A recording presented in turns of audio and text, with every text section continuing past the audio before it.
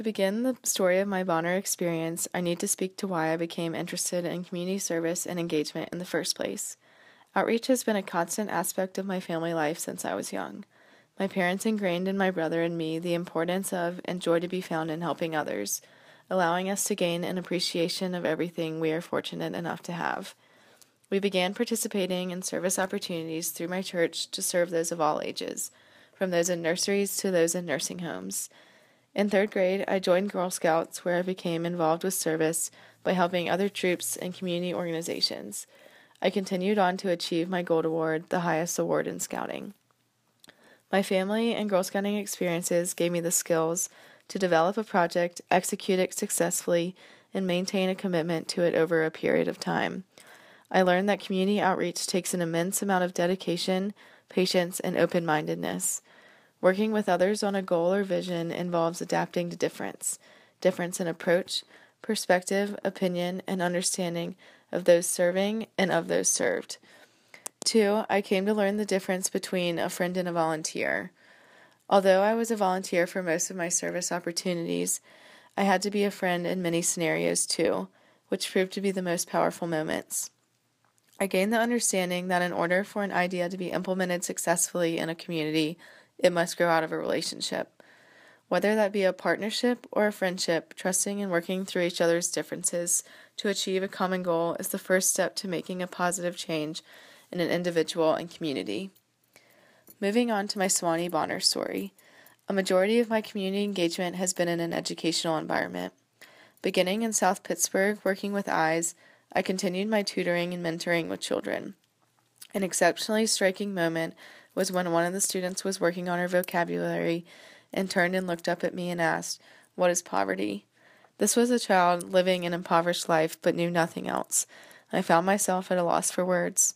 I did not want to take away from the comfort and satisfaction she had with her life because she knew no difference between our backgrounds, and to address it would have hurt our relationship. Freshman year, I also began my work in the free medical clinics in Winchester and Birchwood Springs. Learning the ins and outs of running a free clinic in a rural setting was extremely eye-opening, as I had never been in a medical setting that had the bare minimum to help those with very little or no access and knowledge of healthcare. Sophomore year, Gabby Spangenberg and I began to expand our relationships with the clinics in the Swanee community through increasing clinic volunteers, developing an internship program for Swanee pre-med, pre-health students, and becoming diabetes educators. The internship program allows students to shadow doctors of different specialties in a free clinic, work directly with patients, their files and medications, grant writing, and to understand how small clinics function. We went through the Wickham's Reversing Diabetes seminar in the fall for our own education and certification, and created an extracurricular course for Swanee students in the spring.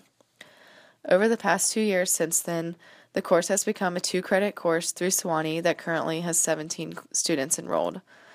Adriana Lewers, Samay Emerson, and I have made a curriculum that consists of lectures taught by professors, community members, and doctors so that students gain a comprehensive learning approach to how diabetes functions in the body and how one's environment plays a role in its development, persistence, and reversal.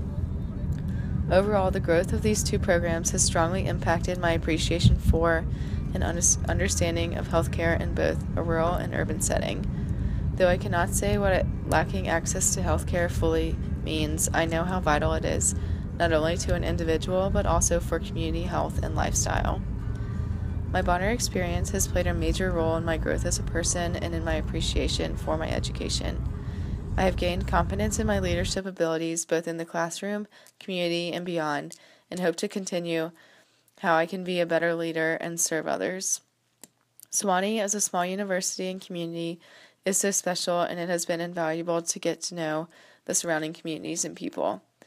Before coming to Swanee, I had not understood or appreciated what it meant to live in a rural community with limited access to healthcare, nutritious foods, education, job opportunities, and much more. Having gotten to know people who deal with lacking resources, but who still wear a smile on their face, make me laugh, and are working to be healthier, educated individuals, makes me grateful for all I have and more thoughtful about how I take on each day and situation.